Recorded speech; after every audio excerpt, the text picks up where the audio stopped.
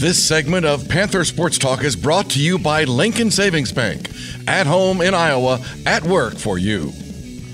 The UNI Panthers pick up a 42-21 victory in the homecoming football game over Southern Illinois. Coach, you had two losses going into that bye week. You wanted to make some adjustments. From everything that we saw, it looks like those adjustments were made. Well, they took it upon themselves to make it happen today, and that's what we had to. That internal investment of them making the play work is the most important thing.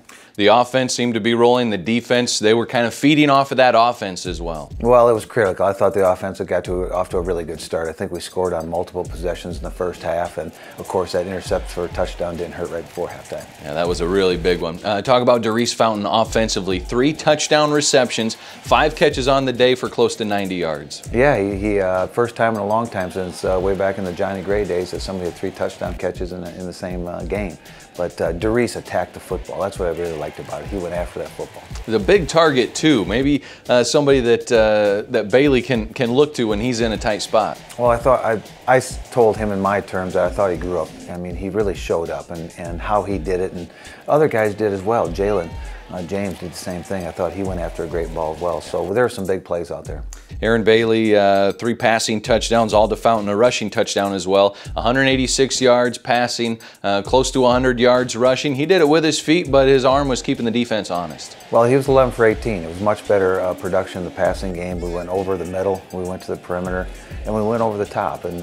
So when you're balanced like that, you can make your run game work.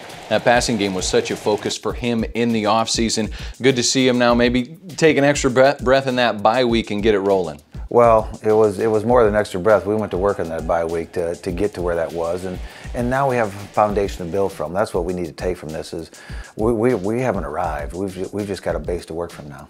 Aaron Graham, Trevor Allen, a couple of freshmen working into the offense. First time we've seen them here this season. That was part of the adjusting that was going on that past week. I felt we needed to get those guys more involved. I thought they gave us speed on the field to open some other things up, and they did a nice job. What did you like from your offensive line? I know Tyvis Smith, he had not quite 100 yards, but he had some really tough yards that he got in between the tackles on Saturday. He got some tough yards. I look at protection. I mean, we're going to get our yards on the ground. It was that protection that I was looking at, because those negative yard plays are what really stymie drives. So we wanted to reduce those negative yard plays and then throw the ball downfield and then still get the yards on the ground.